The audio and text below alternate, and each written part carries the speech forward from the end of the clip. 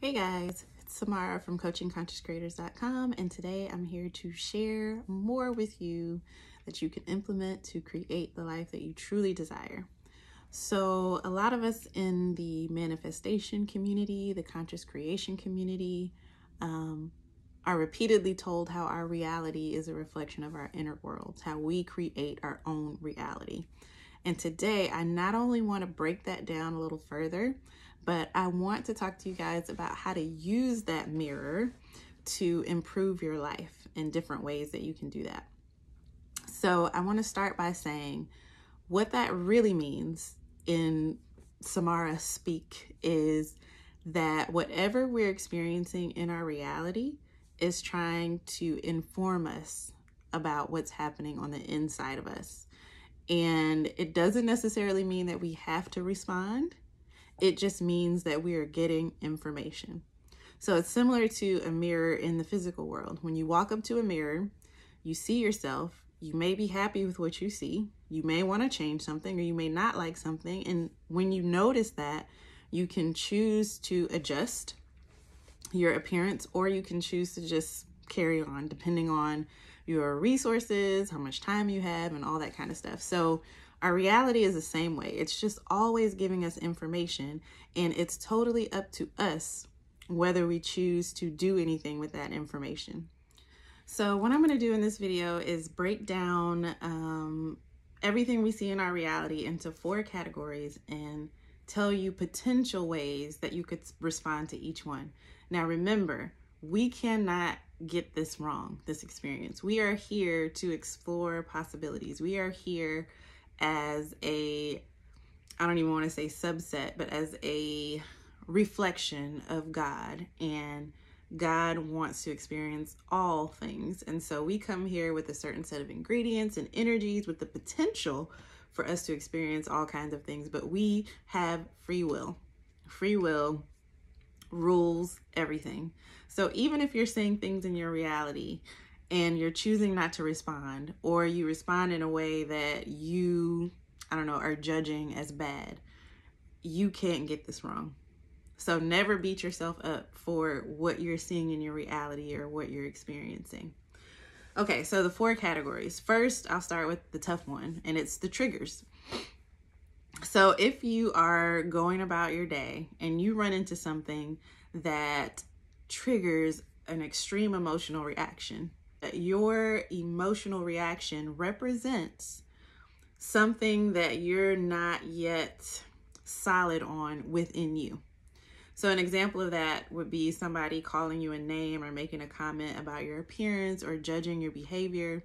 You know, as a mom, I'm in mom groups and there's a lot of judgy behavior. Like there's a whole lot of, hey, what should I do about this? Or what do you think about this? And then people just dive in to give their judgments. And if somebody's judgment triggers you, it means that you're not sure about your own belief in that area. Because if you were, the trigger wouldn't happen. That energy wouldn't move in you to defend yourself or to have that emotional reaction. So, you know, let's say you're walking down the street and somebody says, hey, your ears look like elephant ears. Are you going to have an emotional reaction to that? No, because you are sure that your ears are just fine. But if somebody hits close to home, for example, the mom groups, if someone says, oh, it's wrong for you to work outside the home, and you get triggered by that and you feel the need to defend your position, it's because on some level, you're not sure you're making the right decision yourself. So anytime that you're triggered, you can choose to just be triggered. You can choose to defend yourself, but there's an opportunity there to examine what's going on in your inner world and remove some self-judgment. So instead of defending yourself, especially in social media or even in person, what you could do is say, why did I feel triggered by that? You can tell the person who triggered you, thank you for sharing your opinion, and leave it at that, because it really doesn't matter whether or not they agree with what you're doing. What matters is whether you agree with what you're doing. And then you can take those emotions and ask yourself, am I 100% secure in my choice to do X, Y, Z? Am I 100% secure in my looks or my intelligence? And so if you have an emotional reaction, it's more about you than the other person, and your reality may be trying to bring to your attention that you have some unresolved issues in the area, or you have some self-judgment happening, or a lack of self-compassion around something, or a lack of confidence. And your reality is prompting you or giving you the opportunity to address that. And you can choose to do that or not. I have the categories written if you see me looking down. The second category is patterns. So again, in the manifestation community, a lot of us, most people who are into manifestation have an area where they can just easily pop things into their reality. For me, it's money. Like if I want money, boom, money shows up. But when it comes to relationships, I have some blocks and some beliefs that I'm still working through. And so if you notice patterns in your life, or you notice an area where things never seem to go right for you, and not only do they not go right for you, but they go wrong in the same exact way every time, your reality might be trying to prompt you to look at some of your underlying beliefs, things that are ingrained in your subconscious that could be removed. You have an opportunity to remove or shift those things. Again, you can choose to look at those patterns and go within and address the things that your reality is prompting you to address, or you can choose to continue. I mean, again, free will at the end of the day. The third category is things that you admire but do not possess. So what does that mean? That, for example, is when you watch someone give an inspirational speech and you're like, oh, wow, that's amazing. I wish I could do that. If it triggers that type of reaction in you, it means that that skill is something that you possess and can access if you choose. So people who don't have that skill, people who don't have, because whatever we can imagine, we have the potential to experience or possess, right? So if you are thinking in your mind, wow, I'd really love to have that, or I'd really love to be able to do that, it means you do have the potential. God gave you the seed of imagining something for yourself. And those situations present opportunities for you to possess what it is that you admire. So if you, admire someone who's wealthy, or you admire someone who's intelligent, or you admire someone who's beautiful, it means that you too can have that thing, and your reality is trying to guide you toward it, either by emulating whomever you admire or whatever you admire, or by just choosing your own path to experiencing that in your own reality. The fourth category, back to the third category. One way that this can flip is if you see something that you admire or desire outside of you that you don't possess, some people turn to envy. And envy means that people are not yet aware of their power because they see something that they want and they don't realize the universe is trying to tell them that they have access to it. They think that they are powerless, or they have some sort of underlying belief. So if you experience envy, when you see something outside of yourself that you admire, it means that you don't understand your own power. So a lot of people, especially people who are making major changes in their life, I don't care if the changes are considered positive or whatever, will experience a lot of envy and be confused by it. Envy is always someone looking at what you have, wanting it, but not believing that they have the power to obtain it for themselves. And once they are reminded of their power, that envy just disappears. And once if we are struggling with envy, recognize what the universe is trying to tell us, which is that we have access to the thing, then envy disappears as well. And we look for opportunities to admire, because when someone presents something to us that could take us to the next level, that we're looking at like, wow, I didn't think of that. That's amazing, or that's beautiful, or that's wonderful. We are grateful because they've opened up our perception of what is possible, and we go after it if it is something that we want. So that's the third category. The fourth category is things that you admire and possess. So this is the evidence of your inner God-likeness, probably a better way to say that. But whatever you look around and see and you're like, I'm so pleased with that, that should serve as a reminder, or the universe is trying to tell you, hey, you brought this into your experience.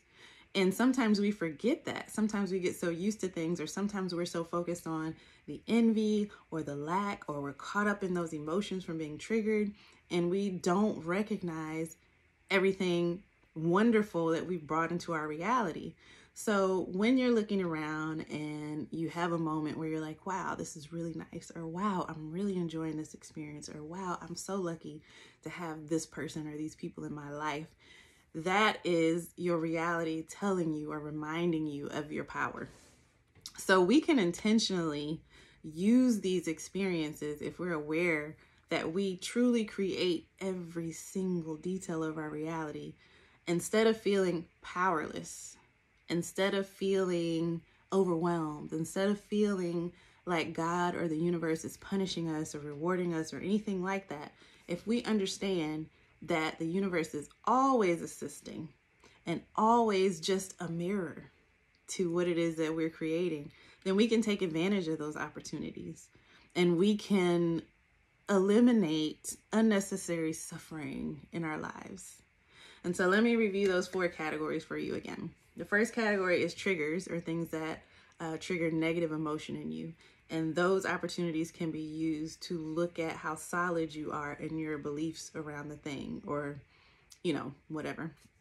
The second category is patterns. So if something keeps happening over and over and over and over again in a way that is not pleasing to you, then that's an opportunity to examine like more complex or deeply ingrained beliefs that you might have about something. The third category is things that you admire but do not possess, meaning they're outside of your experience. You're just looking at somebody else possess them. Those are opportunities for you to go and grab those things and bring them into your reality. It means you got a green light and you have access to that. So if you see something that you like that somebody else is doing and you feel that, wow, that's wonderful, don't let it shift into envy. Allow it to be your green light telling you that you have access to the exact same thing. And the fourth category is things that you possess and you're pleased with. That is your opportunity to be reminded of how powerful you are, about how you are the universe, about how all of this is an experience that you created and that you have a lot of influence over. And finally, as a bonus, I said this before, but I want to say it again. We cannot get this wrong. No matter how we choose to respond to what's in our reality, we still own this experience, and there is no pass and fail. There's only exploration. And so don't be hard on yourself, especially if you're new to this information. And I know it can be triggering for someone to say, well, whatever you're experiencing in your reality, you created, when you're surrounded by things that you don't even want. And you're like, there's no way that I would create this for myself. Knowing that you did create it is not a condemnation. It is an introduction to your true power as a conscious creator. So take it as such and really go within. I can speak on this because I've been working on this stuff for the past 6 years or so. But even before then, I've always been a very spiritual person, always been addicted to like learning more about myself. And I have seen my life transform just from that one simple thing, just from taking responsibility for my experience and then taking it a step further and not condemning myself and saying, okay, how can I hack this? If I'm truly creating all of this, what do I need to do differently? What do I need to examine in order to shift this reality? And I have shifted my reality in so many ways, and I've got so much further to go, and it's an exciting journey. Am I saying that because I understand this, I'm never triggered, that I never experience envy, that I never have bad days or weeks? No. But what I am saying is that knowing this information, building on it over time, has transformed my life so much so far. And I know that by continuously coming back to this information and this concept, that I'll be able to continue to create the life of my dreams. And while I'm doing that, I come on here and I share all of that with you guys. So I hope this was helpful. I'm going to do a follow-up Patreon video. My Patreon, I think it's at $5 a month now. But after each of these YouTube videos, I go on there and I give you guys tools, very detailed, more detailed explanations and personal experience so that you can really take this and run with it. So if you're interested in that, check the link below for joining the community and check me out over there. Thank you.